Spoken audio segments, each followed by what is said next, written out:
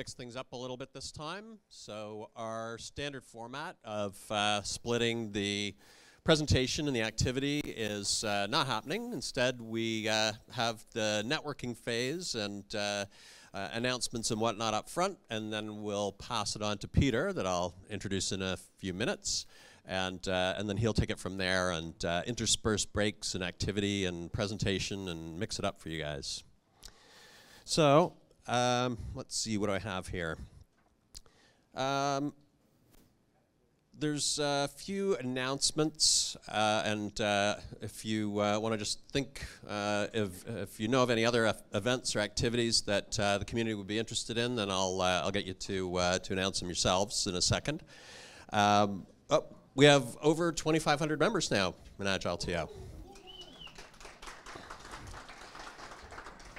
So a few things that are coming up. Agile Lunch is happening this Friday, and I don't have a URL for that, but it's on Meetup, so you can find that easily enough. Not sure if there are any spaces left, but you can check that out and get on the list for next time. It's a great event. Agile Drinks is coming up. Michael? April 11th. Okay. And that's Meetup as well, right? Good. Systems Thinking is tomorrow, once again on Meetup, so you can find that there. They had space last time I looked. Yeah, usually. Yeah. Scrum Gathering is coming up next week. I think so. Any representatives here from Scrum Gathering? Sold out. It's sold out. All right. Well, that makes it easier. Have a nice time at Scrum Gathering if you're going. Right. Did you want to speak to the whiteboard over there? Yeah, so we just got a little announcements board where people can write any URLs or things coming up so that people can find references. And we also have a little retro board as well. So if you have positive or negative feedback, experience, whatever, and some ideas or questions for us, please write them up. And we're going to try and improve things every time based on your input. So please share. Oh, we have another event. Yeah. What's your event, Jeff? Play for Agile. Oh, Play for Agile. Here you go. Play for Agile. So registration is about to open. I just checked, it's not open now, but it'll probably be open tomorrow or the day after. It's September 20th to 23rd. It's 4 days, so the cost has gone up to represent 4 days held in Cornwall. All the information is available on the play4agilenorthamerica.com website, but it's play the numeral 4 Agile North America. Play for Agile. I'll put it up on the board. Actually, if I could get an assistant to do that for me, that would be great. Play4agilenorthamerica.com. All one word. All uppercase. No, it's not all uppercase. Is that the TAC? You need a marketing person. The Toronto Agile Community Open Space is coming up on April 21st. So that's another great opportunity. So definitely, if you like open space, which who doesn't, then I would certainly recommend that. Oh yeah, here we are at Wrangle again. Can I get a round of applause for this amazing facility?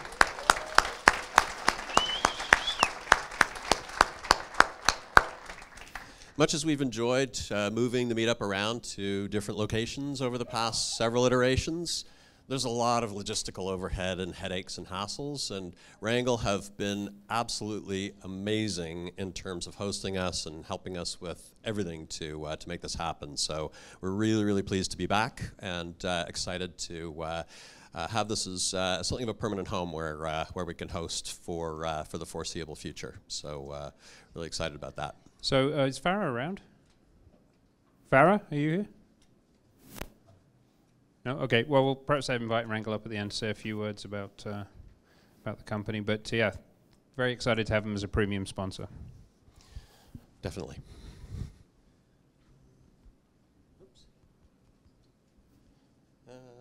I think I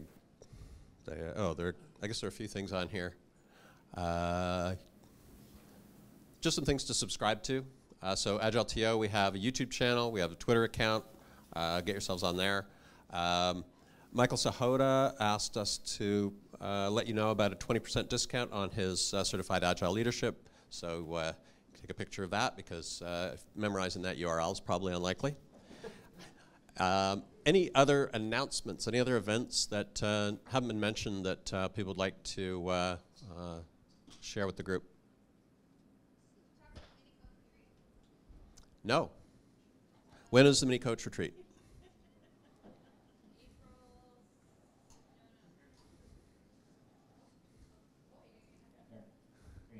Talk to Peter's face. Oh. I think it's April 7th.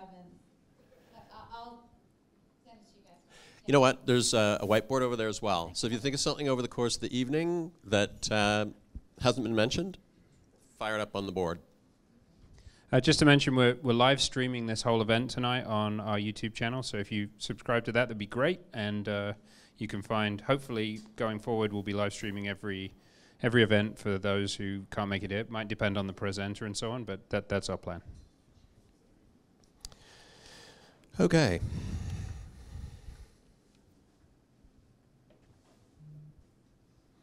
I guess the only other things, I was going to say where the washrooms are, but I have no idea. Who can tell me?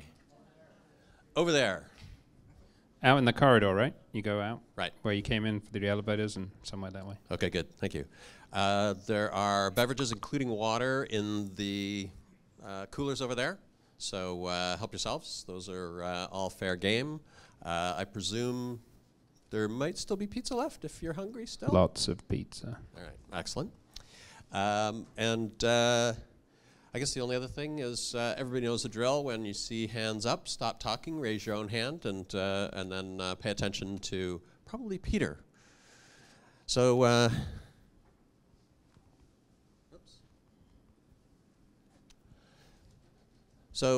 our speaker for this evening is Peter LePiane. He's let's see here. What do I have about Peter? So, according to Peter, he helps bold leaders future-proof their businesses. Now, he claims this is hard, and as many of us know, it definitely is. The innovation mindset shift is a drastic one. Peter would have it no other way, as this is the work he loves, and he has kindly agreed to share a piece of it with us tonight. Peter, where are you?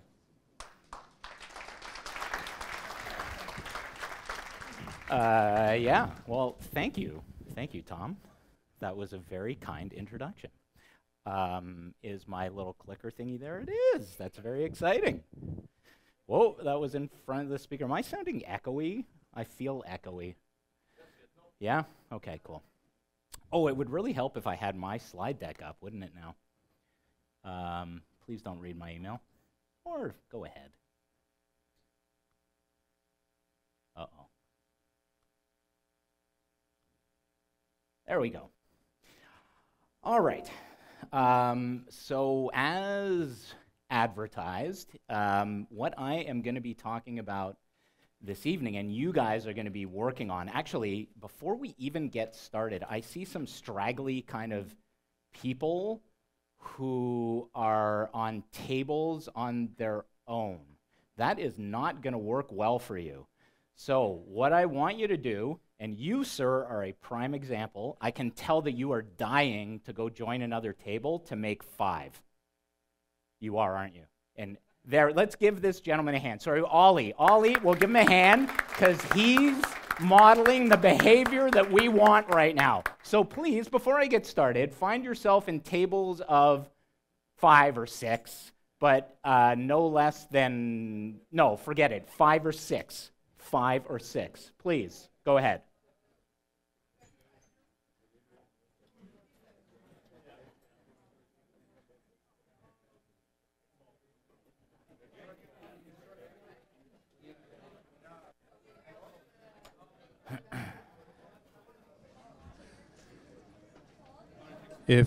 Okay. If facilitators want to join a table just to make up the numbers, that would be great. So if facilitators want to join a table, that'd be helpful.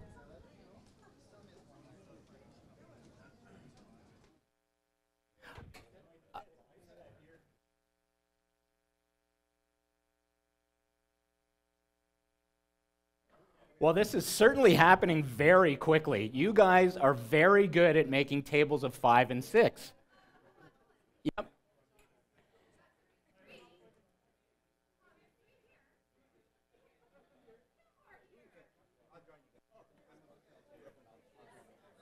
Yeah, I mean, even. Okay, are we good? Okay, I'm going to start. I am going to start. Are we ready? Good.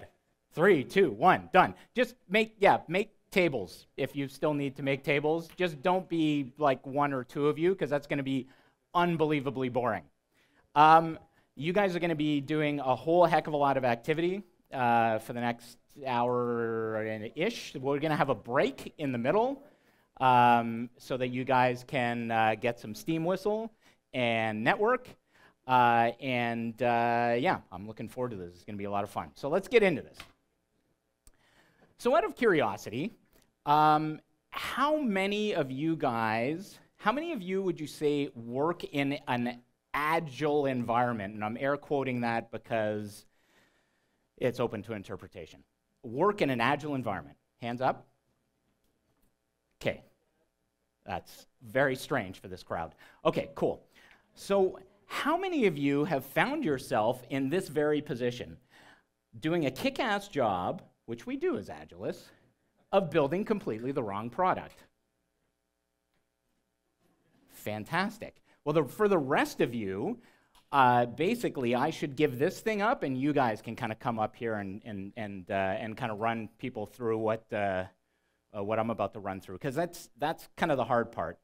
And what I want to do is I want to share a story of how I fell victim to this very thing. So I was at one of the colored banks in town, one of those colored, yeah, one of the colors. I'm not going to give up the details. Come on, I'm about to protect the innocent here. I'm not going to name names or colors or anything like that. So, what? I can't even hear you back there. Okay, no catcalling. So now, one of the colored banks, I showed up to this meeting. It was my first meeting with this team, and there were, call it, 7 or 8 people around a table. So I sit down, and they start talking about, as banks will do when they want to promote a product, an interrupt for a product. Let's say it's a credit card. Interrupt for a credit card. So you know those annoying things when you kind of log into your banking app and it goes, hey, do you want this offer? And you feverishly search for the no thanks and leave me alone forever button. Those interrupts. So I'm sitting there. Hey, I'm the consultant, new guy. I can ask ridiculously stupid questions. So I said, excuse me, executives, what evidence do you have that an interrupt is the best way to sell this credit card? And the senior executive at the table was like, look, Peter, I'm sorry, it's our bad. It's our bad. We didn't really explain this to you because around this table there are, and he's counting up in his head, 849 years of digital marketing experience. And then that was it. And then they kept talking about other stuff. So I was like, okay, I'm sorry. So what evidence do you have that this is the case? And I was basically told to shut it down. So what did I do? Did I kind of push back and continue pushing back? At that point in time in my career, no, I didn't. I wasn't comfortable doing that. And what did we do? We went and built this stupid thing. And did it move the needle on credit card sales? No.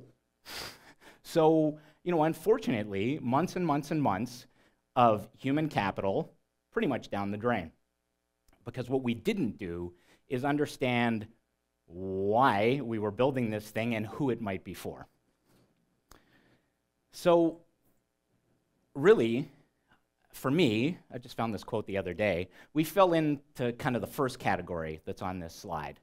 When really, what we should be doing, no matter what product we build at the end of the day, we should be falling more into the second category that's on this slide.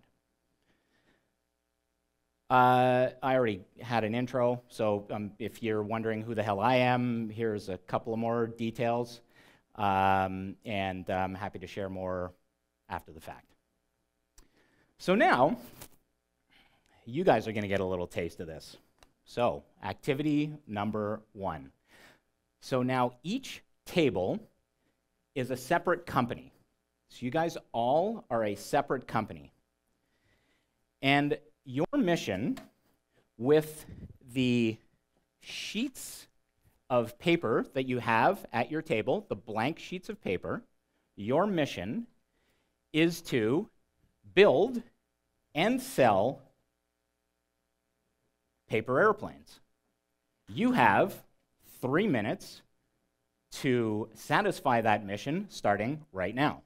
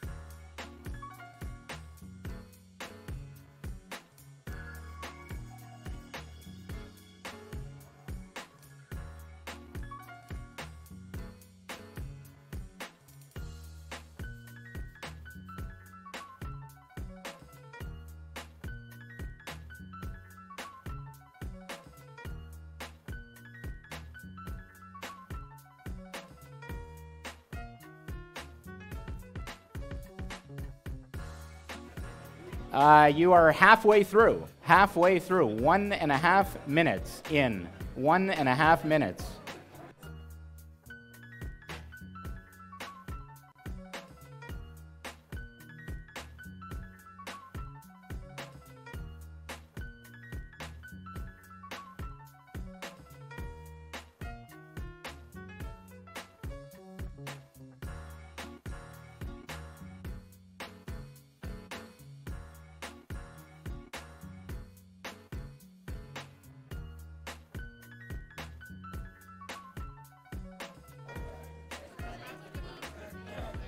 "45 seconds left.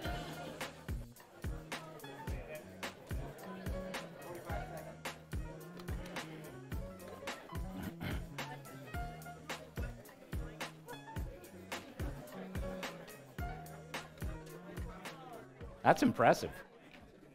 That is less impressive. 20 seconds.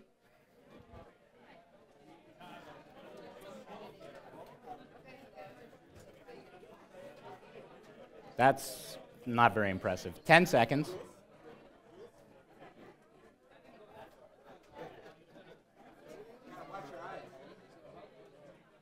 All right, your time is up. Your time is up. Your time is up. Who made, okay, you can put your hands down now. Who made money? Which teams made money? You made money? How much did you make? Sweet. You asked questions. What questions did you ask? Do we have a mic somewhere? You did? Oh, you guys are feeling like this is incredibly unfair. There are no prizes, by the way, except fake money. So it's all good. Anyone else? So you asked questions. What questions? Hello? Thank you. Yeah, go ahead. Who's our customer? Who's our customer? That's a crazy question. Yeah, okay. What about you guys? You guys made money. What did you do? Yeah, we were looking frantically. There's a mic. And then we asked, why do you want a plane? Why do you want a plane? Oh, okay. Huh, that's a reasonable question. Okay, how about who didn't make any money? That's okay. Hey, the first time I ran this, I made like zilcho money. How many airplanes did you guys make? 3? Okay. Who else didn't make any money? How many airplanes did you guys make? 1 prototype. There we go. 1 prototype. All right, cool. What's that? It was high fidelity. I'm sure it was high fidelity. Okay, well, good news. You guys get another kick at the can. So you're the same companies. You've got the exact same parameters. You've got the exact same mission. And you've got another 3 minutes to make some money. Go.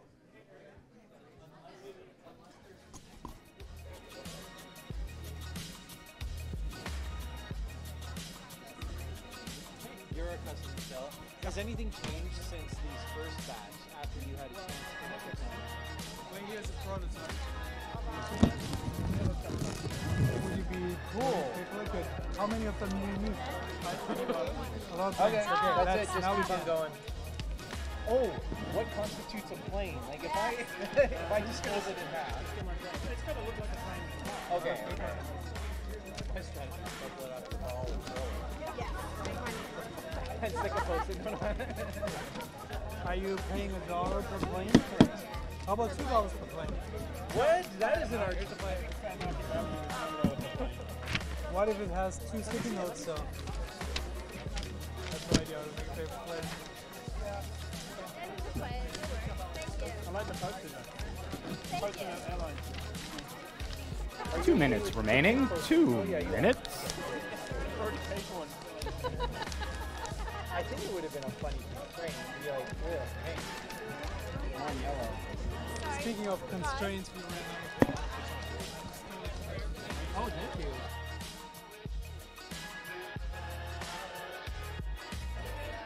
Some impressive airplanes flying around here. Very impressive.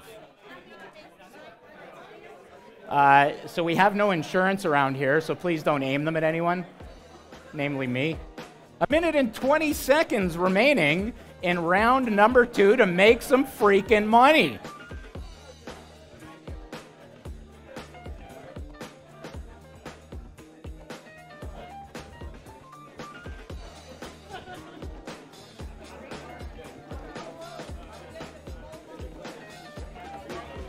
One minute remaining to make some money. 1 minute.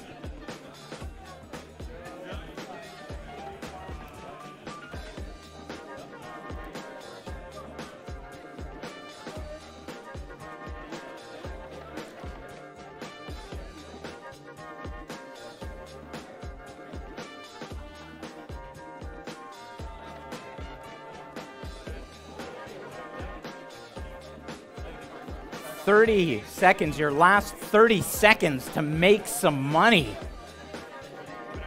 If only there were customers in the room that could give you money and purchase airplanes.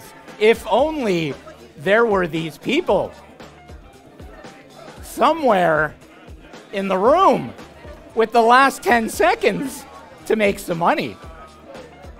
5, 4, 3, 2. Whoa, who's throwing airplanes at me? All right. Whoa.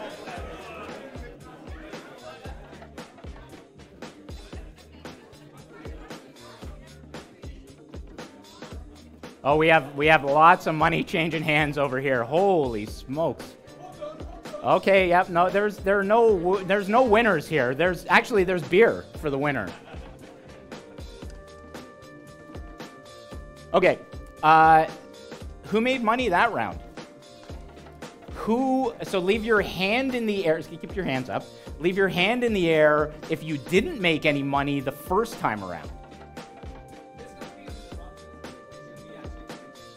Oh, we have fraudsters in our midst, but I did mention something about banks. Oh, Jesus, I said that out loud. Sorry.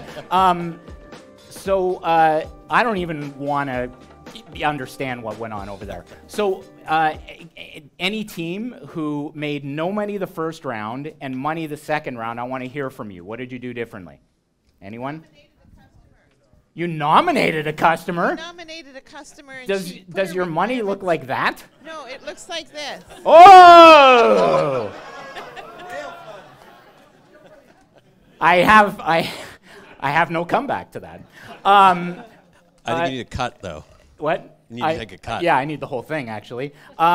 So besides you guys who invented a customer, I love your creativity. Peter over here. Okay, you guys invented a customer too. You guys, okay, yep. We have real fake money, so you have real this money. We discovered the customer and we decided to talk to them and ask what they wanted. Wow. And how did that feel? It was fun. Yeah, and what, like, how was that different from the first time? Like, what did you do? So you just kind of built the first time, or what did you do? The first time we hadn't figured out that he was supposed to be our customer, so we were Okay. saying, gee, we don't have a customer, Yep. but we've got to build a plane. So we've built a plane. So you did. Yes. All right. Cool. So, you know, I love the creativity of the fraudsters in the audience, and actually, you know, the actual real money that changed hands. I wonder where that $5 is going to end up. If it doesn't have a home, certainly I have pockets. So here's some of you guys figured this out. So each of the facilitators, so anyone who has a butterfly on their name tag, had a whole bunch of fake money, and each of those people had a specific requirement that they were looking for, me included. I had a wad of money. You didn't ask me. You said, are there customers? I said yes. And then you didn't ask me any other questions. I said, yes, they are in the room, and that was a true statement. So the exercise here is, look, like, as you guys probably realized, that the instinct is to build. Build first and figure out who the customer is later. Granted, this is a contrived exercise to get you to kind of do that. Now, for those of you who invented a customer, you know, good stuff. You know, at the end of the day, you were like, well, I can't just build paper airplanes for nobody, so I should be building them for somebody. You guys came up with what the paper airplane should do. Good stuff. So imagine if we kind of brought a little bit more of that to the products we build for, you know, the banks we work for, the insurance companies we work for, the startups we work for, who, by the way, are not all absolutely fantastic at doing what I'm about to introduce you to as a canvas. That helps us kind of decompose and structure who in the heck we're building this stuff for and what they value at the end of the day. So how do we develop an understanding for the value that our product provides? I'm going to introduce to you today, and you guys are going to be working on this in a second, something called the Value Proposition Canvas. Has anyone heard of the Value Proposition Canvas? Okay, well, besides the facilitators. Okay, a few of you. Cool.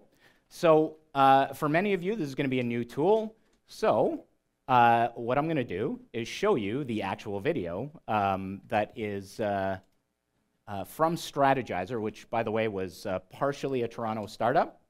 I'm not quite sure if the Value Proposition Canvas was the Toronto's portion or a contribution to Strategizer, but here's a video that's going to walk you through. So you guys, sorry, one other thing, you guys should have a Value Proposition Canvas in the middle of your table, and it's got a Post-it note on it, and that Post-it note should have a company name, or a product name, I should say. It'll either be Jira, everyone's favorite product, Facebook, or Airbnb. So one of those three. So now what this video is going to do is it's going to walk you through, in essence, the process that I'm going to follow as well. There are two sides to this canvas, and this video is going to walk you through how you're going to fill out these two sides.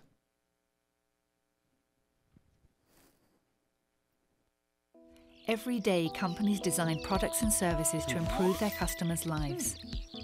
But 72% of new product and service innovations fail to deliver on expectations. This means that customers don't care about 7 out of 10 new products introduced to the market. It doesn't have to be this way. Just like you create value for your business with a business model canvas, there is in fact a tool to intentionally visualize, design, and test how you create value for customers. It's called the Value Proposition Canvas. The Value Proposition Canvas is composed of 2 parts, the customer profile and the value map. With the customer profile, you describe the jobs your customers try to get done. Jobs can be functional, like getting from A to B, social, like impressing friends and colleagues, or emotional, like gaining peace of mind. You highlight your customers' pains, which annoy customers while trying to get a job done. pains and negative outcomes that customers hope to avoid, like dissatisfactions with existing solutions and challenges, frustrations, risks, or obstacles related to performing a job. And you outline customer gains, which describe how customers measure the success of a job well done. Gains are positive outcomes that customers hope to achieve, like concrete results, benefits, and even aspirations. Use the customer profile to visualize, test, and track your understanding of the people or companies you intend to create value for. It's a map that becomes clearer the more you learn about your customers. The second part of the canvas is the value map. With it, you list the products and services your value proposition builds on. You describe in which way these products, services, and features are pain relievers, how they eliminate, reduce, or minimize pains customers care about, making their life easier. And you outline in which way they are gain creators, how they produce, increase, or maximize outcomes and benefits that your customers expect, desire, or would be surprised by. The value map makes explicit how your products and services relieve pains and create gains. Use it to design, test, and iterate your value proposition until you figure out what resonates with customers. You achieve fit by creating a clear connection between what matters to customers and how your products, services, and features ease pains and create gains. Great value propositions target essential customer jobs, pains, and gains, and do so extremely well. Your customer profile may contain countless jobs, pains, and gains, but your value map highlights which ones you intend to focus on. But don't forget, an outstanding value proposition can still fail if your business model is flawed. Successful companies embed outstanding value propositions in scalable and profitable business models. Use the value proposition canvas to create products and services that customers want. Get started at strategizer.com.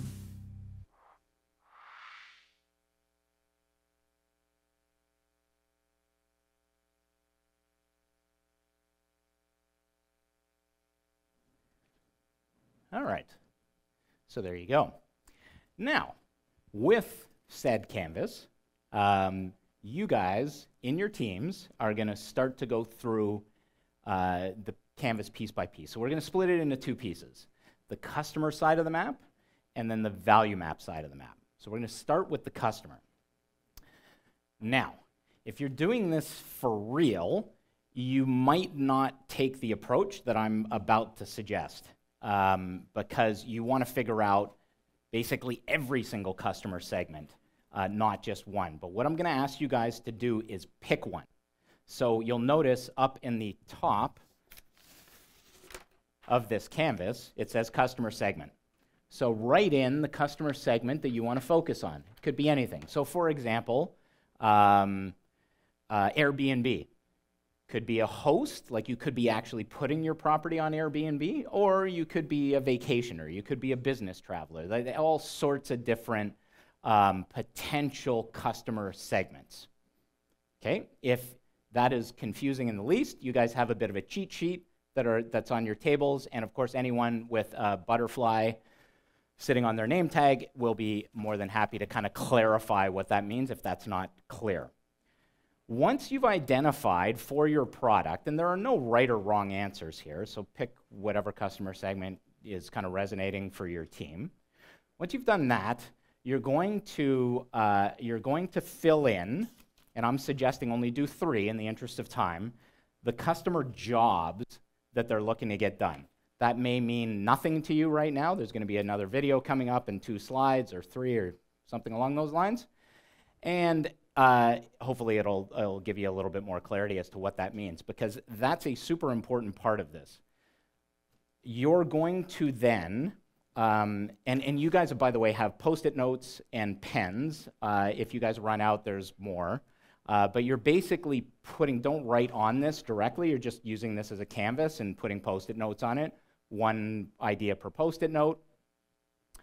So what you're doing in the pains section is you are coming up with some initial ideas as to the things that the negative outcomes that the customer is trying to avoid in getting these jobs done.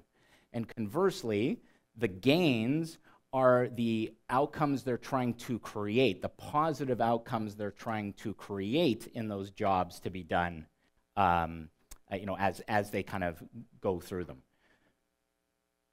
So here's just a couple of quick notes. So one idea per Post-it note, please. So here's the interesting thing. We've got these 3 products, but they exist already. So when you do this for real, you're typically, you're doing it for something that doesn't exist yet. So that you're probably going to find that a little bit tricky. So there's going to take maybe a little bit of suspension of disbelief here in that it might be easier for your team. I'm not saying it will be, but it might be. It might be easier for your team to imagine that the product doesn't even exist yet. So let's say that this customer segment existed, like I'm a host for Airbnb, and I really, really, really want to, I don't know, rent out my dingy basement, and there's no product out there that will help me do this. Well, these are the jobs I'm looking to get done. These are my pains and my gains, and there is no such thing as Airbnb. So if that helps, then kind of approach it from that perspective.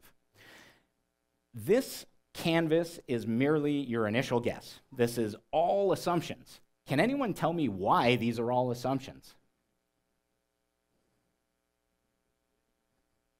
Because we haven't talked to the customer, is that what you just said? Yes, exactly. So these are 100% not validated. So this takes a lot of iteration. So this isn't a one and done kind of scenario. This is a set of assumptions that need to be validated. So don't spend a whole ton of time trying to make this perfect. There is no such thing because your customer isn't sitting here. Or even if one was sitting here, there wouldn't be enough of your customers sitting here. So don't worry about making this perfect. This is just an exercise to kind of get you guys brainstorming in your teams and coming up with kind of an initial guess that you can iterate from. All right, so now we're going to get into what the heck I mean when I say, or at least Clayton Christensen means, when he says jobs to be done.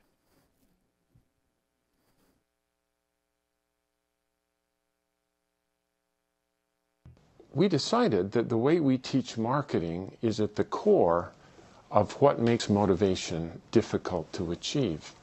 The most helpful way we've thought of it so far is that we actually hire products to do things for us. And understanding what job we have to do in our lives for which we would hire a product is really the key to cracking this problem of motivating customers to buy what we're offering. So I wanted just to tell you a story about a project we did for one of the big fast food restaurants. They were trying to goose up the sales of their milkshakes. They had just studied this problem up the gazoo. They brought in customers who fit the profile of the quintessential milkshake consumer. And they'd give them samples and ask, could you tell us how we can improve our milkshakes so you'd buy more of them? Do you want it chocolatey or cheaper, chunky or chewier? They get very clear feedback. They would then improve the milkshake on those dimensions, and it had no impact on sales or profits whatsoever. So one of our colleagues went in with a different question on his mind, and that was, I wonder what job arises in people's lives that cause them to come to this restaurant to hire a milkshake. So we stood in a restaurant for 18 hours one day and just took very careful data. What time did they buy these milkshakes? What were they wearing? Were they alone? Did they buy other food with it? Did they eat it in the restaurant or drive off with it? It turned out that nearly half of the milkshakes were sold before 8 o'clock in the morning. The people who bought them were always alone. It was the only thing they bought, and they all got in the car and drove off with it. So to figure out what job they were trying to hire it to do, we came back the next day and stood outside the restaurant so we could confront these folks as they left, milkshake in hand. And in language that they could understand, we essentially asked, excuse me, please, but I got to sort this puzzle out. What job were you trying to do for yourself that caused you to come here and hire that milkshake? And they'd struggle to answer, so we'd then help them by asking other questions like, well, think about the last time you were in the same situation, needing to get the same job done, but you didn't come here to hire a milkshake. What did you hire? And then as we put all of their answers together, it became clear that they all had the same job to do in the morning, and that is they had a long and boring drive to work. And they just needed something to do while they drove to keep the commute interesting. One hand had to be on the wheel, but somebody had given them another hand, and there wasn't anything in it. and they just needed something to do while they drove. They weren't hungry yet, but they knew they'd be hungry by 10 o'clock, so they also wanted something that would just go down there and stay for their morning. Good question. What do I hire when I do this job? You know, I've never framed the question that way before, but last Friday I hired a banana to do the job. Take my word for it, never hire bananas. They're gone in 3 minutes, you're hungry by 7:30. If you promise not to tell my wife, I'd probably hire donuts twice a week, but they don't do it well either. They're gone fast, they crumb all over my clothes, they get my fingers gooey. Sometimes I hire bagels, but as you know, they're so dry and tasteless. Then I have to steer the car with my knees while I'm putting jam on them, and then if the phone rings, we got a crisis. I remember I hired a Snickers bar once, but I felt so guilty I've never hired Snickers again.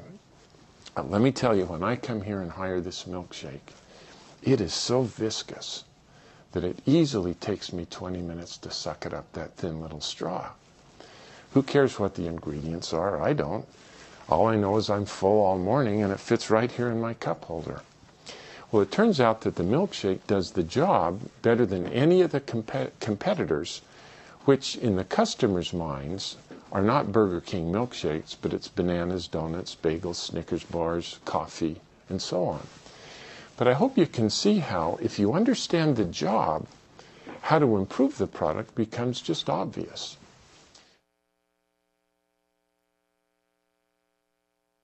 I just want to get a couple of thoughts from you guys as to, like what did you think? That changed your perspective at all on product, what we build, and if so, how?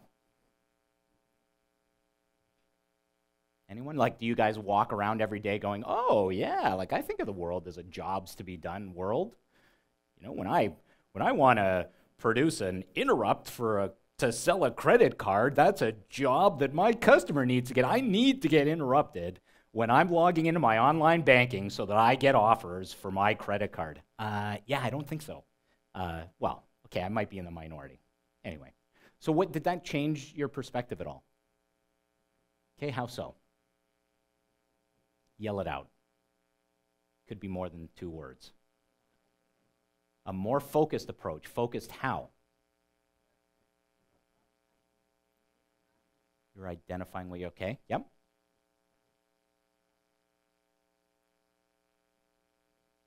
Yep. Okay. Yep.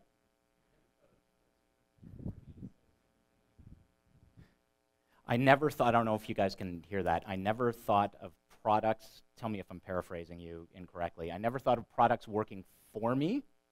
I thought of them as something that I use. Yeah. Isn't that cool? Yeah. Yeah, freaky cool, I know. Clayton Christensen, he's the freaking man. What can I tell you? No. It's done. All right. The moment is past. Okay, so let's keep going. So now we are going to get into you guys doing this. So now that you know what a job to be done is, I'm not expecting you guys to be experts. I don't know that I am myself. It's open to interpretation, and it's open to to who in the heck the customer is. So again, these are invalidated, and these are your initial kind of guesses and assumptions. So I'm going to give you guys 10 minutes, and what you're going to do is focus on the customer section of your value proposition canvas only. So that means only that part, just the circle. Okay, so just the circle. You guys have 10 minutes. Obviously for your product, whatever in the world the Post-it note says on your canvas, for your product, 10 minutes, fill out the customer side of the canvas. Again, 3 jobs to be done max. I will tell you when you've got 5 minutes left.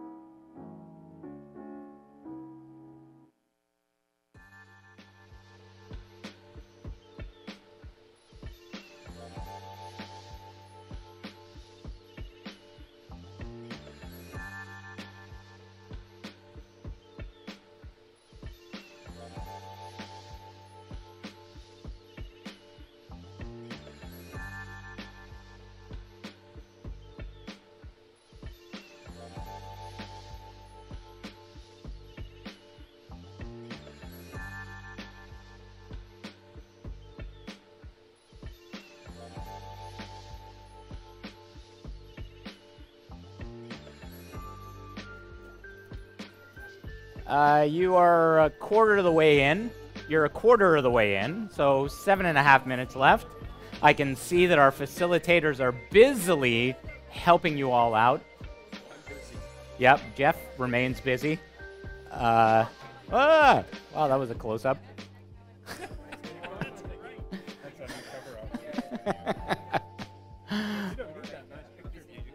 Oh, yeah, thank you.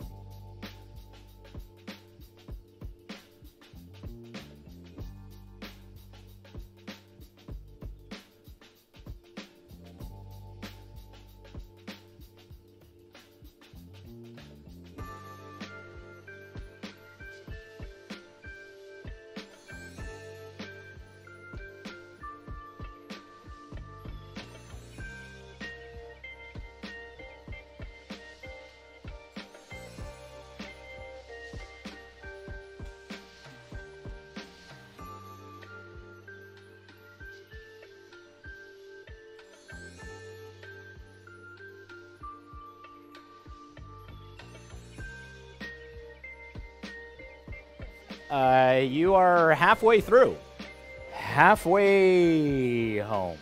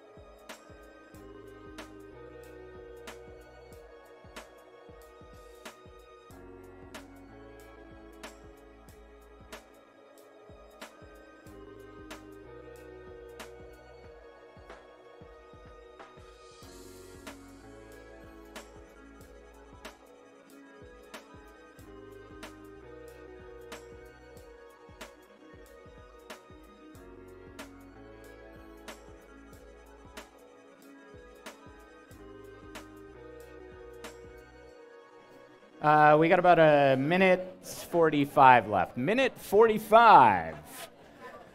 Ladies and gentlemen, a minute 45.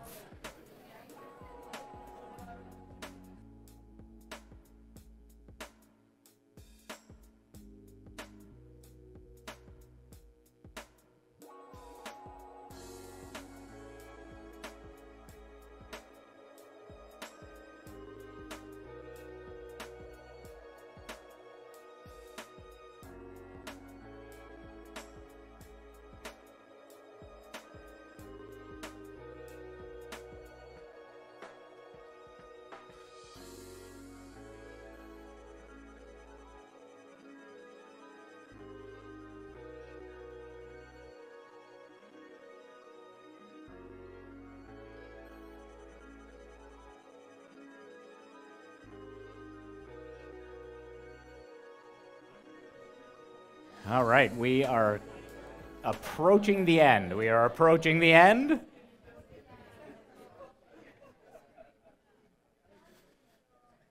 "15 seconds left. Again, this has to be nowhere near perfect. Absolutely nowhere near perfect.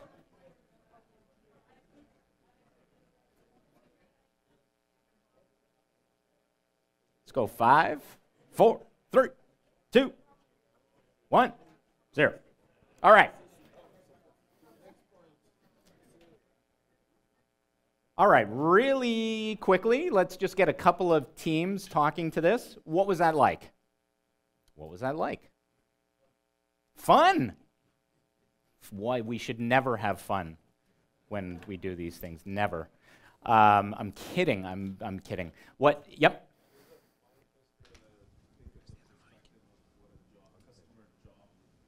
So it was a mind twister kind of thing. Yep, please. It was a mind twister to think of something as a job instead of a feature. I think all of us made the normal move to, I want this, I want this, I want this, but we didn't think about what job is it doing for us. I've got good news for you, sir. That's coming next. So the next part of the canvas, you're going to be able to do that. There's a reason why this canvas is engineered this way, to go from focus on customer first and those jobs to be done to features. So you guys are going to be mapping those two things together as best as you can in the next part of this, which we're going to jump into right now. Okay, so there's another side to this canvas, as you guys can very well see. So now it's time to start thinking about the features of your product. So I know that the canvas says products and services, but what we're going to focus on is the features of Jira, Facebook, and Airbnb. Again, just kind of in the interest of time. So let's come up with 5 max. So don't go absolutely nuts with a million features. 5 more than sufficient. Then, once you've got those features, what you're going to do is you are going to focus on the gain, well, whichever you like, either gain creators or pain relievers, and this is kind of how. So this is the how those features either solve a pain or create a gain. Okay? So that's where you're headed next. Then, what you're going to do as best as you can, you guys are going to connect features to jobs to be done. So exactly what you said. It's just, usually we kind of do it the other way around, but we're not doing it that way. We're going to do it, features to jobs to be done, gain creators to gains, pain relievers to pains. Okay? So 15 minutes, and please start.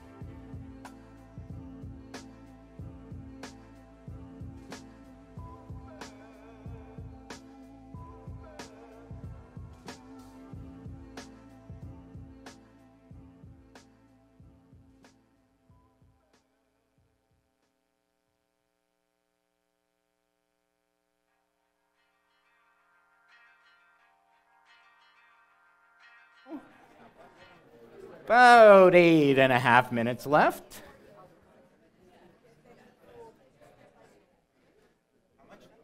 About 8.5 minutes. The only thing is, in about 5 minutes, you're going to hear from Tom. But don't worry about that right just in this instant. You guys just keep doing what you're doing, and we're going to be going into a break after this.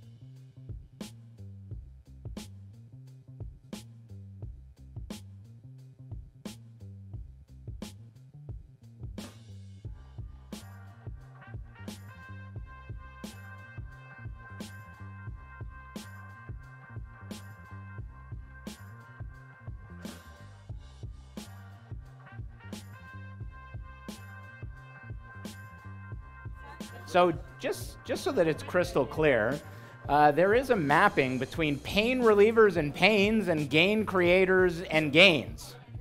Sure. So I just got a very interesting question. So I know that I said, and you guys are so damn good at following instructions, that I know that I said that we were doing this in kind of 2 segments, but that didn't necessarily mean that you were doing this second part in complete isolation of the first part. So a pain reliever is nothing if not in the context of a customer pain. A gain creator is nothing if not in the context of a customer gain.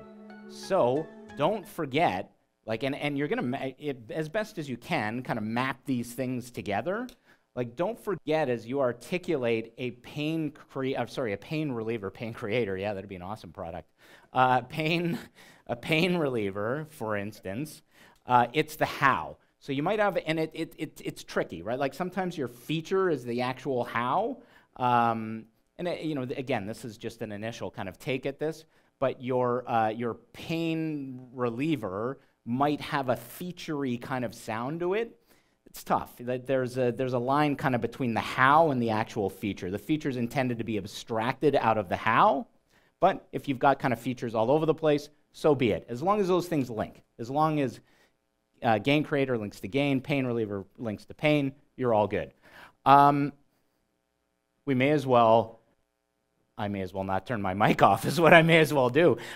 So you guys are free to kind of keep going on this through the break.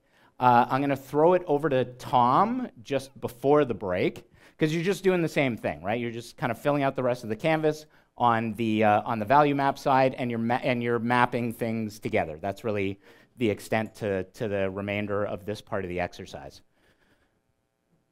Let's do a super quick kind of debrief on this. So what was that like? So I mean, certainly you guys, were like, yeah, I don't know, these features and these pain relievers and these gain creators, like they all kind of seem like the same thing. Can you guys kind of, just tell me a little bit more about that? Oh, okay, I was gonna.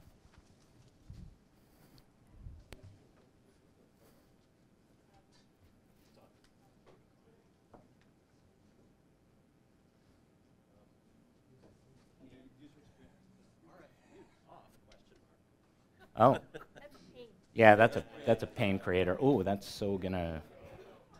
I should move over here. Hello.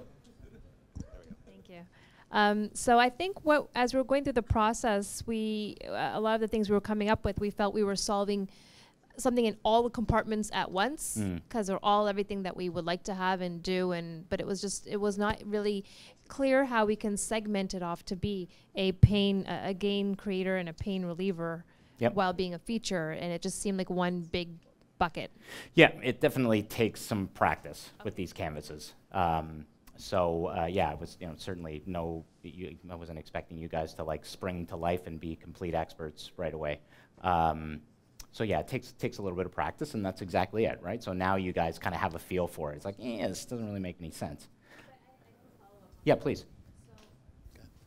So as if we evolve utilizing this strategy and this practice, what would be some questions to help compartmentalize the way we think about the pain and the gain and all that stuff, so we can segment it? Yeah, I'll kind of, everything in context, of course, so I don't know which ones you guys are actually talking about. However, it's typically the case that the feature is kind of abstracted out of the gain creator or the pain reliever. Those are more the how, like how it's getting done. Not the what. Not the what, exactly. That's a very good way to put it, thank you. The what is the feature, the how are those two. It's subtle, there's no question it's subtle, and it takes a bit of practice. Fact of the matter is, if you're linking anything from the left-hand side of that canvas over to the right-hand side of that canvas, that's a good thing. Okay. Okay, that's good. Yeah. Yeah. All right. Tom Somerville, ladies and gentlemen. Okay, this is going to be a serious anticlimax here, because all I'm doing is telling you that it's time for a break. A couple of minor points. Wrangle have been extremely generous in purchasing pizza for us, so I really want to encourage you to have another round of pizza. Eat lots. There's lots there, and I certainly don't want to have Duncan having to take it home. He needs pizza. We have the whiteboard over there, as John described, and so really want you to help us out with what you're liking about the event, what you're not liking about the event, any suggestions, fire them up there on the board. There's post-it notes and marker over there. My lovely assistant is showing. Any other announcements, you can put them up there as well. And there was something else. What else was I going to mention, John? Anything? Okay. Oh, you know what? You know what? If people are hiring or know of any jobs that are available, or if you're looking for work, hang out over there by the sign-in desk and talk amongst yourselves. Job corner. Job corner. That's right, the job corner. So that's it. So we'll take about a 10-minute break, and then we'll come back. Thank you.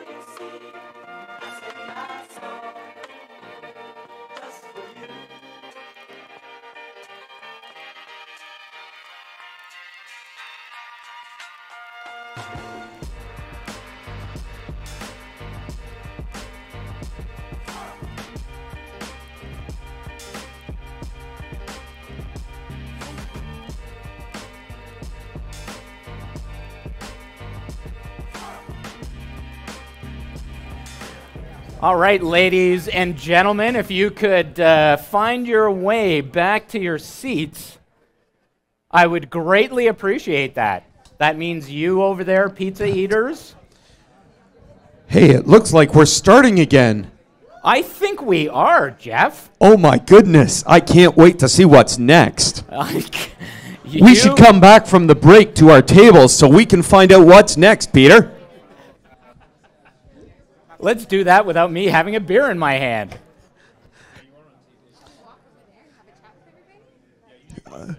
Joanne's about to come and get everyone. Nope.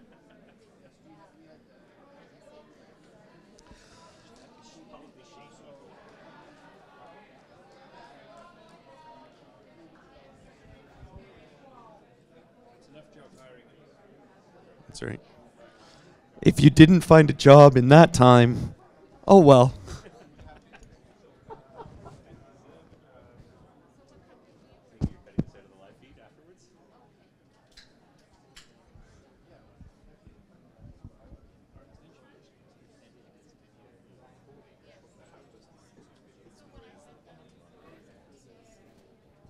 All right. Have I ever got a video for you guys? Even you guys lingering in the pizza area, have I ever got a video for you when you come back to your seats?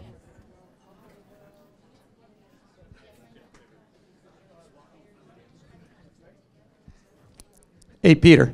Yes. Stop Yeah. walking in front of the screen. Should I stand in front of the screen? No. Oh. To one side is just great. But I need to walk. You can, just not in front of the screen. Okay.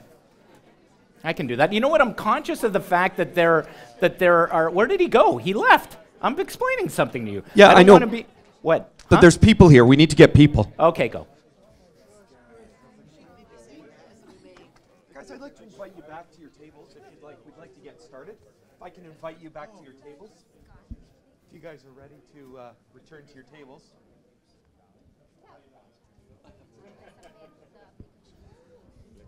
Tom says he's not coming back. I can see that. Okay, so we're going to... I'll wait till you come back. If you can hear my... If you can hear my voice, clap once.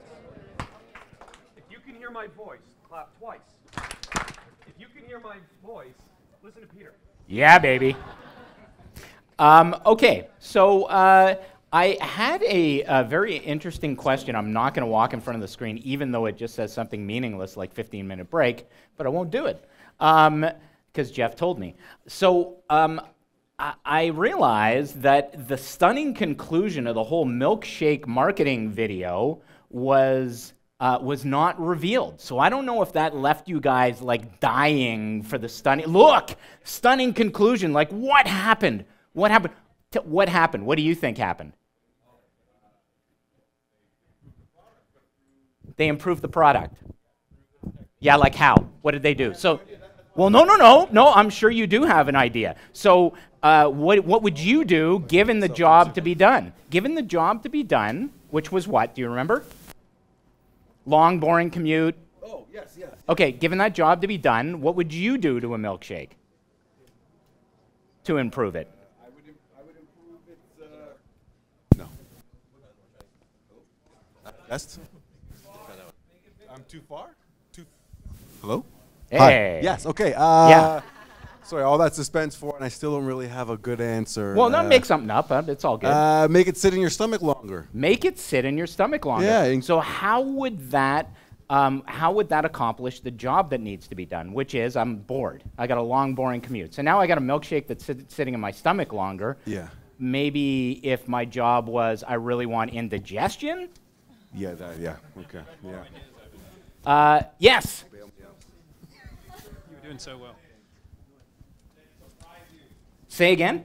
What flavors of mixture of flavors in it that surprised you? Make sure there's a flavor in it that surprises you. How would that accomplish the job to be done? Less bored and it would make you less bored and you would keep anticipating what the next flavor you're going to be surprised by. Holy smokes! Is. Wow, that just mind blown. Are you saying like I've got a milkshake? I have no idea what flavor it is. I start sipping on it and it changes, and I'm like, oh my god, tangerine! And then like the next second, it's like, oh, eggs! Wow! That is awesome. That is unbelievably awesome. Yep. I would make funky straws that are really thin. Yep. So that it takes longer to suck it out. Yep. And and it'll make it last longer. Yep. And I would make it a bigger cup. You would make it a bigger cup and a bigger cup of milkshake. Smaller straw. Yeah. And a longer. thinner straw, Yep. really bendy. Yep. Really Got it. bendy. Love it. Love it. Love it. Sorry, Matt, all the way at the back. Hands-free. Make a necklace so it hangs around your neck. I love it. That is clearly what needs to happen. Yep. I'd sell it along with a music player, like a CD to play in your car. Oh, so like as I sip the add milkshake, something, it so I'm plays not like bored, I different can- songs, like with the No. flavor change, or what? It's just an added, like you get a milkshake, you get some music. Okay, A cool. value add little promo. I love it. I love it. You guys are destined to be milkshake product people. Oh no, wait, one more. Because let's do one more. No, two more. We're gonna do two more. Yep. Maybe once they're done with the milkshake, you make the straw or the cup like able to do something else. Like it's a craft that you can also create with your hand. Oh, and this is not dangerous driving at all. With one hand, Yeah. with one hand, the caveat. With one hand, so you're not looking at it, right? Like one-handed origami or something, or yeah. there's like a crossword puzzle at the end. There's a special message at the end of the cup that you can Is there ever self-driving milkshake? Anyone? Oh, hang on. No, over here first. Yeah. Healthier options for milkshake. Say again. Healthier options for milkshake that still could stay longer, Okay. but healthy. But healthy. Yeah. Okay. All right. Sure. He didn't really care about health, or at least so they claimed. Yep. Okay. After one that more. I'm going to sound really crazy saying this. Yeah. Include a fidget spinner with it that you can play with one hand. Okay, so now we definitely need self-driving cars here. Okay, one more? Okay, yep. Yep. All right, I love it. What did he say? A list of, on the side of the milkshake cup, have a list of podcasts that you can listen to, with a strong warning that you're only to be reading these while at a stoplight. Awesome. This is really good. So by the way, this is how the story ended. So what they did is they ended up making a more viscous milkshake for the morning. So I think, yeah, you said like straw, something to do with the straw. So that's kind of the dimension that they ended up improving at the end of the day. So yeah, cool. So at the end, in terms of the dimension, I mean, he says at the end of it, well, so I hope you can see that when, the job to be, oh, John, yes? Did they increase sales? Did they increase sales? I believe they did, yes. Yeah, there's an HBR article on this if you're super, super interested, and it's got the whole long, sordid story in it. And I can share it, actually, in whatever channel. I think we've got a Slack channel for this group. But those are awesome suggestions. Some quite dangerous, but still awesome. Okay, so now that you guys have filled out your canvases, now you might be wondering, well, so what? So I went and brainstormed a whole bunch of stuff around this thing called the value proposition. What the heck is a value proposition? Well, I've got a video for you. So what is a good value proposition? Hey, I've got a great idea for a business. That's exciting. Tell me about it. I've developed a chemical isomer that links to volatile organic compounds causing carbon bonds to rupture and wraps them in a nanotube coating. Huh. That's a little confusing. Can you dumb it down for me? Sure. What I do is I take a proprietary isomer that I developed with a picric acid wash that hollows out the carbon bonds and replaces them with a nanotube wrapping. Okay, so I guess it's pretty technical. Oh yeah. I've been working on this isomer for 9 years. So what's the business idea? To sell it. To who?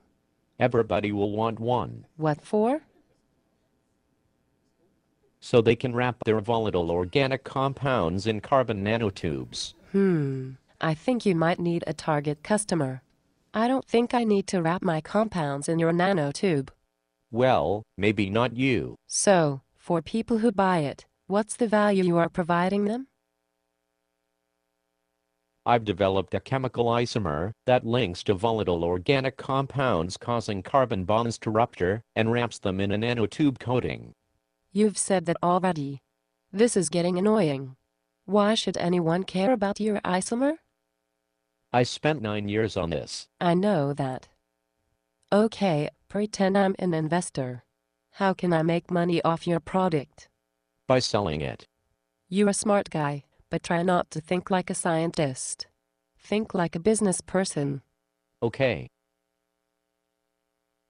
Value chain. Term sheet. I have to go now and answer that. That's not your phone. I know.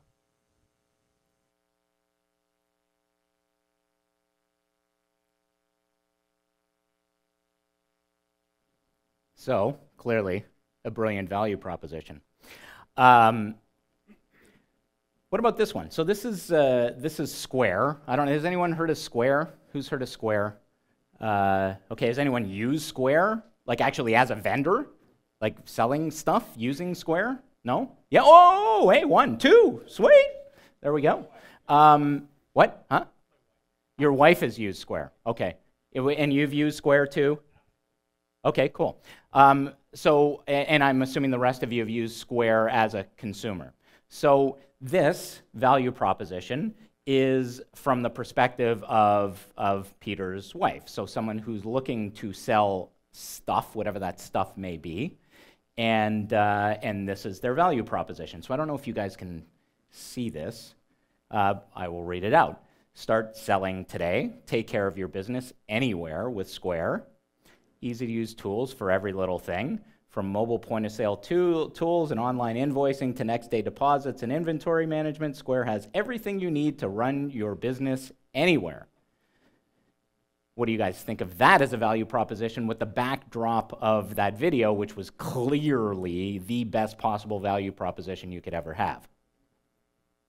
What do you think? Good, bad? I got a thumbs up over there. Yeah, I got another thumbs up. Good. Okay, cool. What about this? What about this? Is this good? Has anyone seen this guy? This guy's in Toronto. Yeah, does anyone know this guy? Because I'm about to roast him. Do you know him? Okay. Does he walk on 2 legs or 4 legs? He's a human. I had no idea. Like, I thought to myself that, you know, if you're a realtor and you're a lamb, like on 4 legs, that you would be way better as a realtor. I'm a bit disappointed to hear that he walks on 4 legs. I have no freaking idea how being a lamb has anything to do with being a realtor. And, I mean, thinking about perhaps, God forbid, a job to be done for someone who's looking to either procure real estate or sell it themselves, really very little to do with you being a lamb. Tiring market. A what? A tiring market. A tiring market? What do you mean? Oh, lamb. Sheep? Are you counting sheep? Okay. Well, you guys have thought about this way harder than I have. What about this one? Is this any good? This was actually, this sign was coming off of the DVP at Don Mills for the longest time. Like, as you go like off the DVP at Don Mills, and there's, dude, Chris Clark. And I'm sitting there with my wife, and I'm like, what the heck does this mean? Like, is he saying what I actually think he's saying? So what is he saying? Does anyone have any idea what the heck this means? Yeah, go ahead. Oh, okay.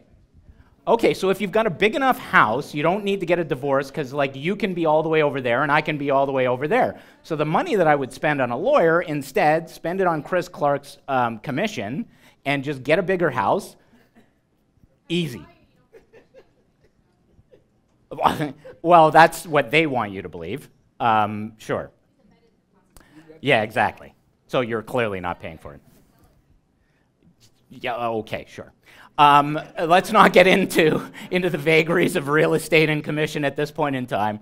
What about this one? What about this one? I mean, it's Gina. Are you buying or selling? Do you breathe air? I mean, if you're in, that kind of covers it all. There's really nothing specific whatsoever in this value proposition that now that you guys have kind of gone through the exercise of understanding the jobs to be done to the customer, yeah, like, of course, buying, selling, like, but it could maybe get a little bit more specific than that, don't you think? What about this one?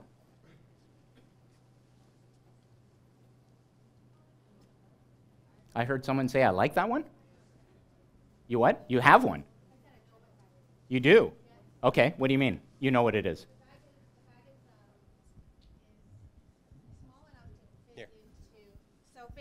Basically, the bag is a carry-on bag that fits into airline, so you don't have to check your bag, but you have enough of everything that you can pack in it so that you can just go with it as a carry-on, so you don't have to check a bag. So before you give that up, are you making that assumption based on what you just saw, or you actually have one of these? I have something very similar. Oh, okay, cool. All right. So it's seeming like this one's hitting the mark somewhat. Okay, I see some head nods. I see a thumb. Yep. You use Kickstarter. It doesn't what, sorry? Well, what do you think it's for? Yeah? But, so, online shopping, okay. Okay, so maybe this isn't very good. Maybe this isn't very good. For some it is, for some it isn't. I mean, it kind of depends who your target customer is, what their jobs to be done are, and maybe, just maybe, this isn't hitting the mark, even if you were in that particular target customer market. Even if you were to be targeted by this, maybe this doesn't work for some. So that's kind of the tricky part. These articulations are tricky to get right and to get resonant with the target audience that you want them to be resonant with. So one of the tests that I apply when I write value propositions, and this is after I've written one, is, and this should be fairly obvious after you guys have worked on your canvases, there's got to be some element of customer-ness to it, like some customer focus to it, some notion of job to be done, ideally, mixed with, like customer as in what customer, and then on the problem side of it, it's really more, what am I trying to solve here at the end of the day? What's my job to be done? So if you at least have those two elements in a value proposition for your target customer, it stands a better chance of being resonant. So here's what you guys are going to do. Again, in your teams, you guys are going to have 5 minutes to go through your canvases and write out an articulation of your value proposition for your product. So again, this is going to, you guys probably all have very different target customers, even if you've got the same product. So you are going to write a value proposition based on what you've got in your canvas, and it's going to be for that target customer for your product. So I'm going to give you 5 minutes, starting now.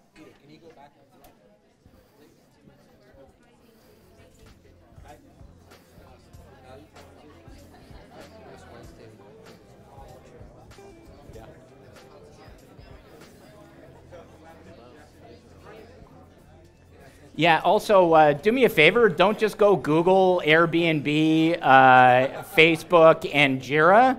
Like, let's maybe try and be a touch more creative.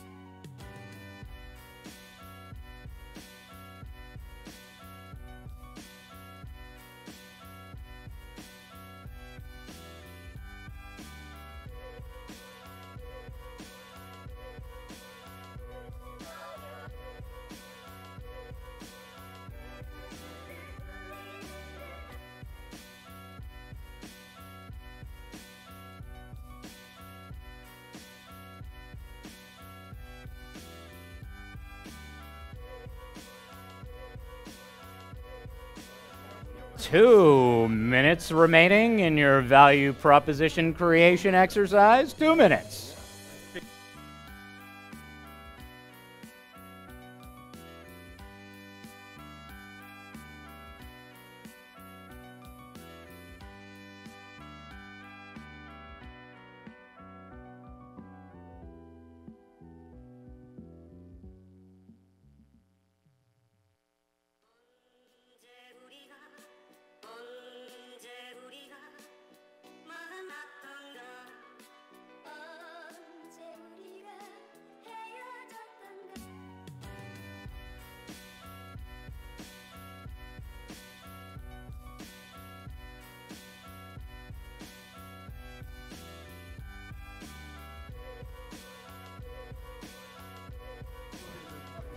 One minute remaining in your value proposition creation exercise.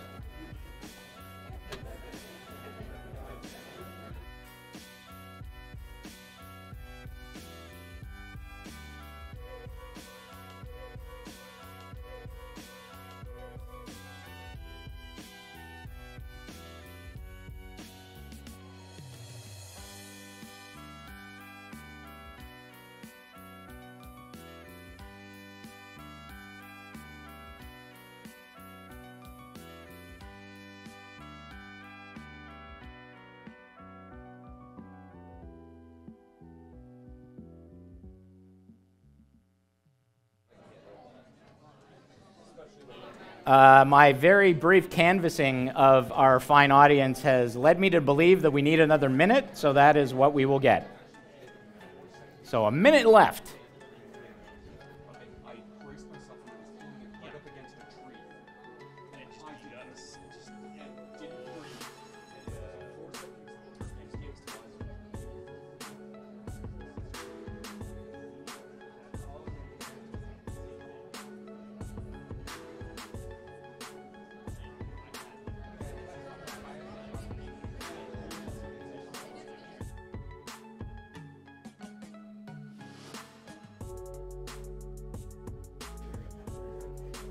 Thirty seconds or so.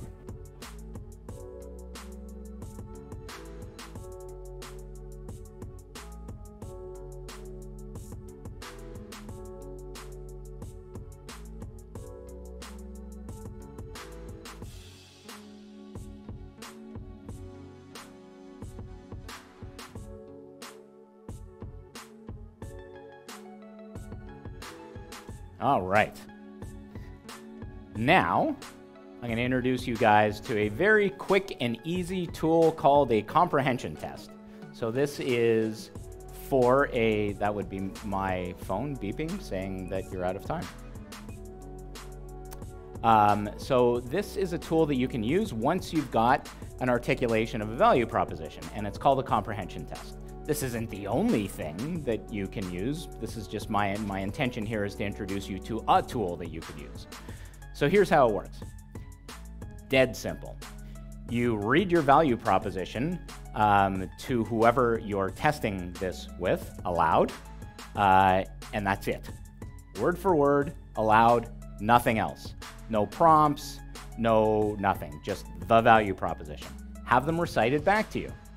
And take note of the things that are missing, the words that get replaced, or any completely either blank or quizzical looks that are on their face, and that's where you can start to ask some more questions. So, now's your opportunity to try it out on me. So, who wants to perform a comprehension test with their value proposition on me? Did you do one? Okay, hang on a second. Yeah, wait, you can wait. Yep, go ahead. Oh, hang on a second. We need a mic. Mike? Anyone? Mike? His name's Tom. Yeah, Tom, we need a mic. Okay, I'm ready. I can do this. Okay, so do you want us to tell you what our company was that we're starting with, Nope. or just go? Don't care. Yeah, just value proposition. All right. Are you worried about your mortgage payments and you have extra space? Use Airbnb to meet your financial needs. Are you worried about your mortgage payments? Have extra space? Yep. Use no prompting. Use Airbnb to do something. I don't remember. Do you want me to repeat the last No, part I of it? don't. Okay. So there's your indication. What's Okay. that an indication of? I would say the statement's probably too long for you to be able to recite it back. Yep. What? Well, it could be if it was Airbnb, but if you're, I don't know, water bottle and B, then no, you can't, right? Like, so then if you're Nike, yeah, sure, you can get away with a lot of stuff, right? But you're not. So when you're coming up with a brand new product that has a brand new value proposition, then, you know, this is a valuable test. Okay, yep. Rent your property stress-free while you're away. Rent your property stress-free while you're away. Huh, that's kind of cool. Full marks. Yeah. All right. Let's go here first. Turn your spare room into spare cash. Sure.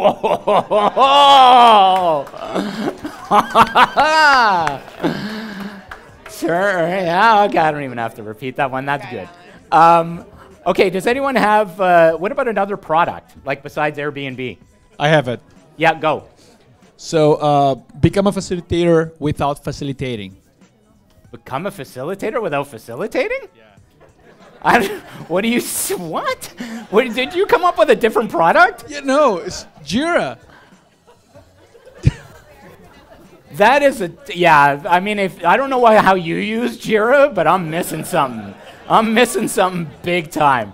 So Hugo, what you need to do is you need to be up here and do like a Jira workshop. It's like, by the way, this shit is magic. Like, you use Jira and you turn into Houdini. It's unbelievable. Okay, cool. Yep. So you're home in every corner of the world. You know what? That kind of sounds vaguely like the actual Airbnb value proposition. So you are disqualified for Googling. No. Okay, what about Facebook? Has anyone got a Facebook one?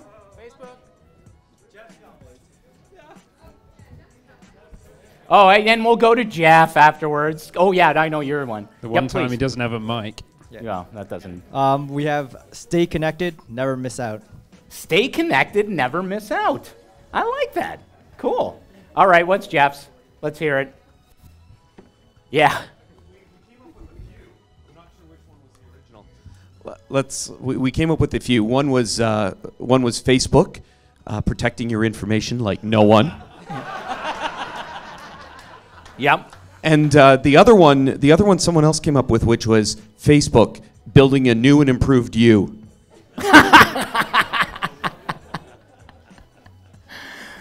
Brilliant. Brilliant. Okay, one more. One more if we got one more. Oh, I got more. No, not you. One more. Any more? Yeah? No? All right. Oh, yeah, right here. Yep. One sec.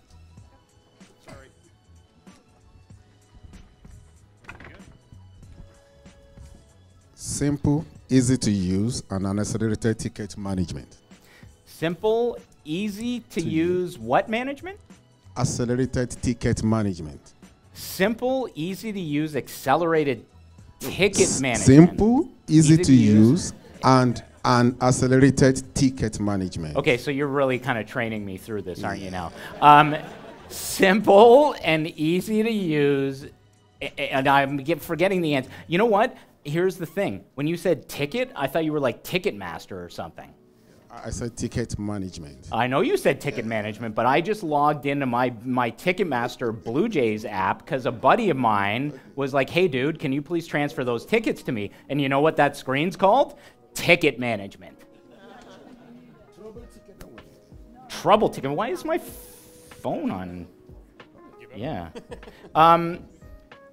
So, yeah, I mean, maybe if it's to, you know, a target audience who is tuned in to kind of that language, if you want to be kind of wider, then it's challenging, right? So that's where. So that was confusing to me, and I'm in the business.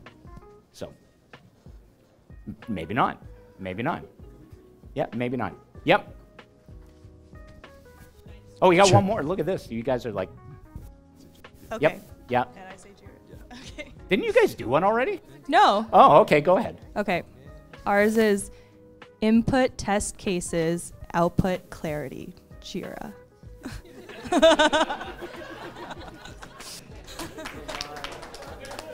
Don't clap. Input. Hang on a second. Input test cases. Yeah. Output clarity. Jira. Is that what you said? Yeah. Well, I think No. that's Now I'm no. Yeah. No, we didn't say that. You didn't? Spare room. That's Yeah? Yeah. Okay. Well, I got it right. I don't know that I believe it, having used the product, but sure, I suppose we could say anything we wanted to. Okay. I've got cool. one more here. Oh, yeah, we more. Look, this more. is just like never, yeah. All right, go. so this is Airbnb, get paid when you visit your in-laws.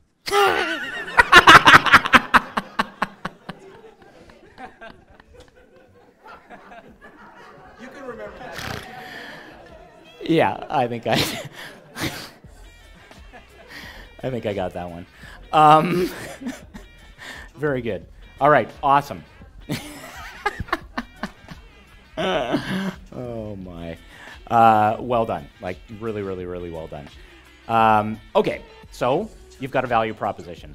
So what? So now what? Like what's next? What in the world do you do with this value proposition? Let's pretend for a minute that you were considering selling a credit card and you thought, wow, what a great idea. We're going to put up an interrupt to sell this credit card. Or maybe it's just the credit card period. It's got, I don't know, God knows what feature. It gives $10 to the SPCA every single time you purchase something. I don't know, maybe. Who knows? So, great. You've got a value proposition. Maybe you've come up with the first thing that you did, now that you guys have this tool in your toolbox, is you went and you did a value proposition canvas first. So I should actually back up just 1 second. I don't know if you guys noticed, but in that video, in that instruction video, they put up something called a business model canvas, and they just glossed right over it. Well, the business model canvas, blah, blah, blah, blah, blah, blah. Who here has heard of the business model canvas? Okay, so a bunch of you. That's simply a way, so just very, very quickly, long gone, I volunteered for a venture capital fund, and this is where I kind of learned this firsthand. Long gone are the days of the gargantuan business case. Now, certainly still in our kind of enterprise corporate world, we've still got to dent desks with business cases and go, and with pure fiction, really, because we can't predict the future, unfortunately.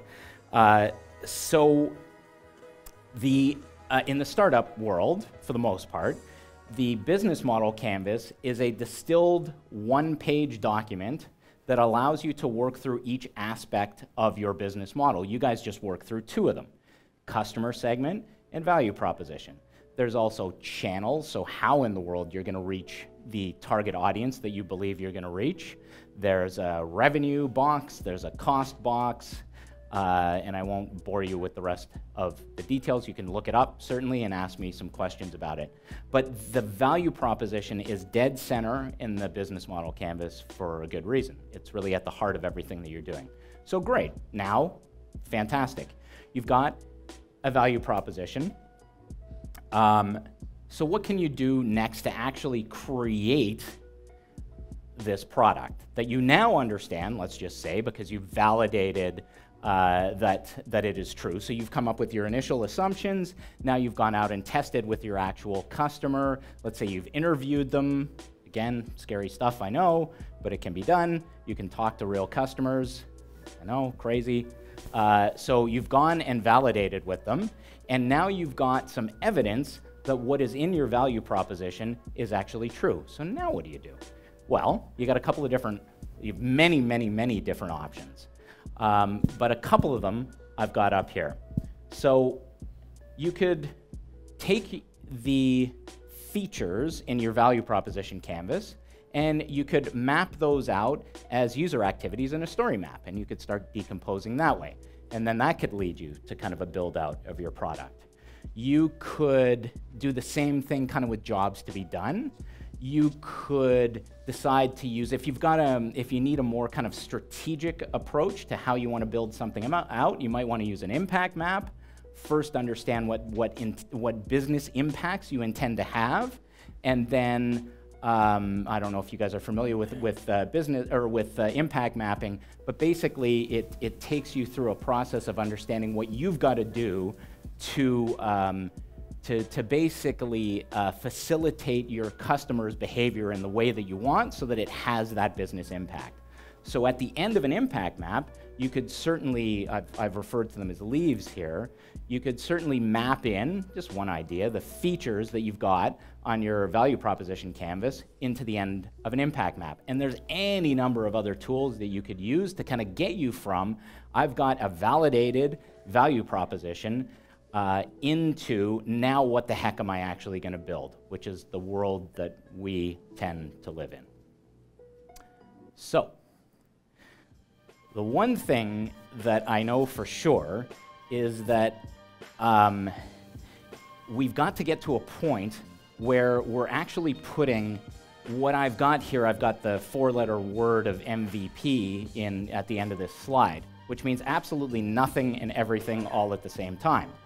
But really, the point that I'm trying to make here is that we've got to slice something really, really narrow so that we can actually put it in front of these customers who we modeled out on our value proposition canvas so that they have something to validate against.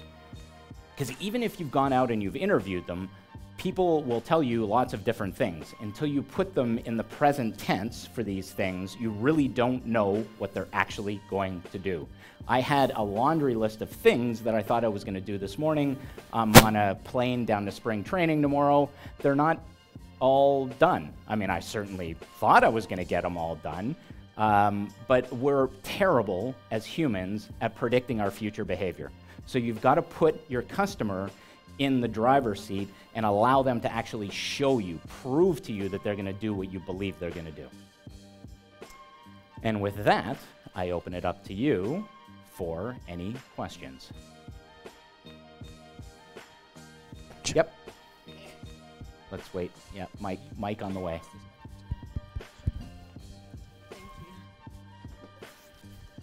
It's not necessarily a question. Okay. It's more of a statement, but you talked about value proposition, the business value canvas, value proposition canvas, and then you finished it with MVP, which is like minimum viable product. Yep. But what about prototyping? Before getting to MVP, you can actually create a prototype, a very simple couple of clicks, create a focus group that can be your target customer, invite them to the room, and then ask them open-ended questions while they're testing your product or your prototype. And then you gather more information based on that. Then you can actually improve your product and then add some features or even prioritize your features, whatever you created, you put in your value proposition canvas, and then start building your MVP. And the first increment of your product is going to be closer to what customer actually wants, and then once they see it, they will either approve it or say, yeah, I like it, continue the way you're going, or that's exactly how I envisioned it, this prototype is actually turning into something good. So I guess it's turning into a question, what about prototyping? Why we never use prototypes before actually jumping into creating statements and user stories and activities, and then building MVP and saying, hey, this is the first increment of our product. Yeah, and this isn't intended to be scripted, right? Like, I'm not saying this is the exact order that you could do it in. Sure, you could do that, but I'll tell you what, it depends what you mean when you say prototype. And I personally have an aversion to focus groups because they're biased.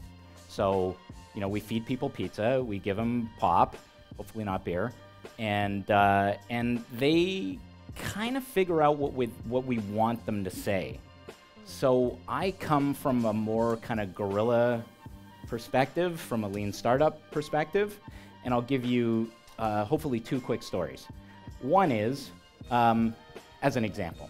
So, well, I'll do it from the startup world. So one of the startups I was working with has anyone seen the movie Clueless? Clueless? Yeah, someone's seen Clueless in here. So the opening scene of Clueless had an app on a big kind of old PC called Dress Me.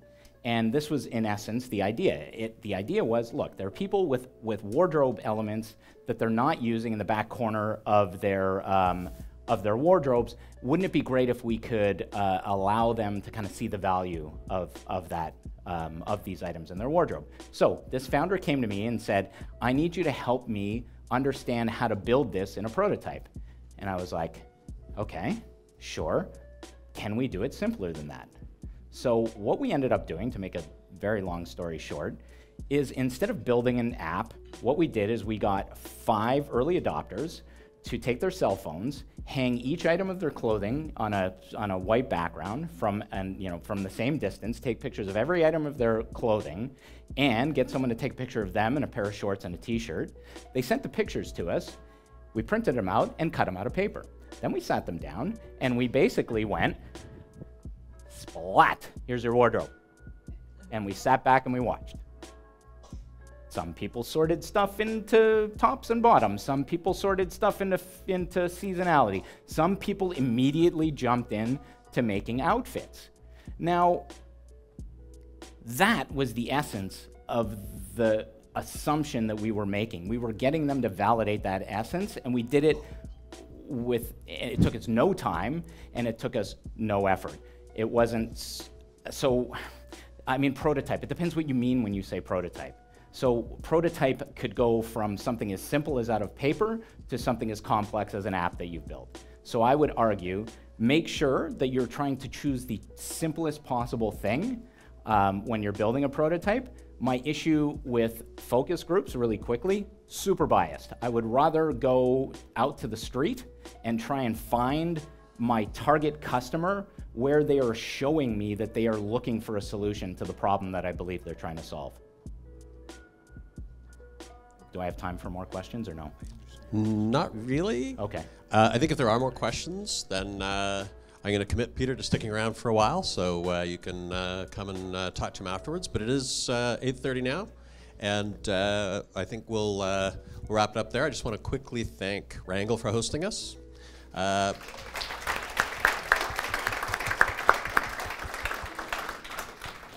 I'd like to get you to applaud as well for all of our facilitators who... Yes, please. Yes, please.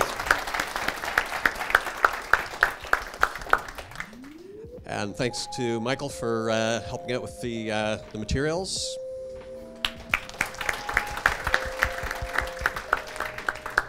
And all you guys for coming out.